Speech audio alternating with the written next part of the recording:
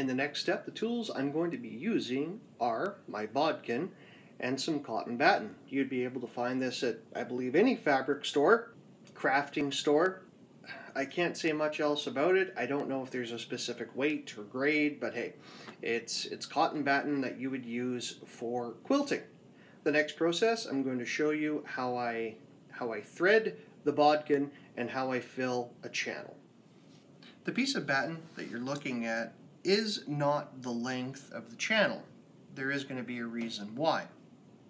Often the batting will get stuck on one end of the channel, and as you draw the end through, only some of the batting gets pulled.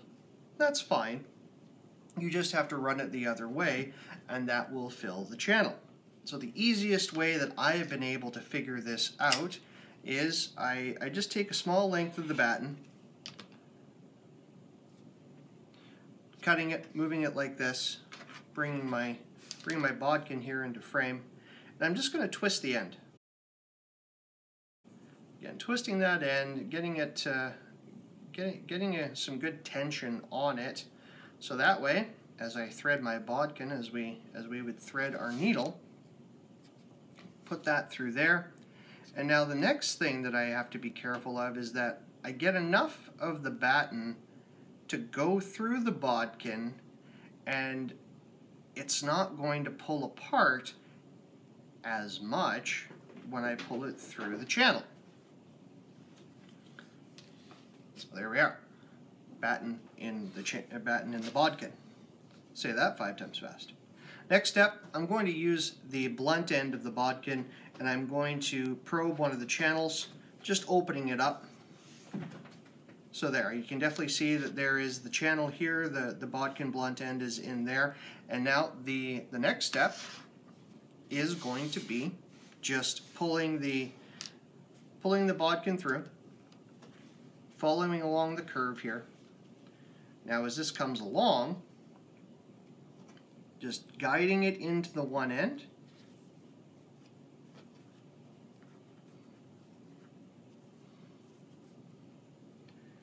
and just gently pulling it into the channel. You don't want to rip on it because you're going to lose a lot of the batting, which is fine. And in this case, that worked out almost perfectly, thank goodness for the camera. Now I've got cotton batting on each end, which is fine. I'm going to trim that using my scissors.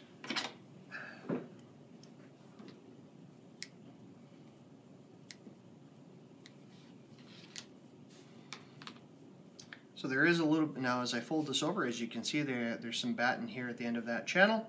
As you can see on this side, there's lots of batting on the end of that channel.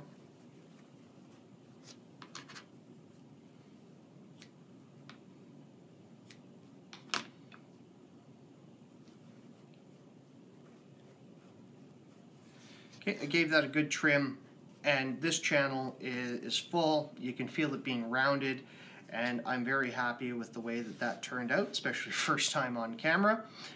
So that's it. That is the easiest way that I've been able to figure out having to get a really good quality channel, along with using a good amount of batting but not wasting, and improvising with a tool that wasn't specifically designed for this. So here's my army training, improvising and adapting. There we are. I hope that helps. Off camera, I'm going to stuff the rest of the channels, and then I'm going to show you what's been done, and then I'm going to measure the length to see if that heavier weight felt kept the form and kept the length. Stay tuned.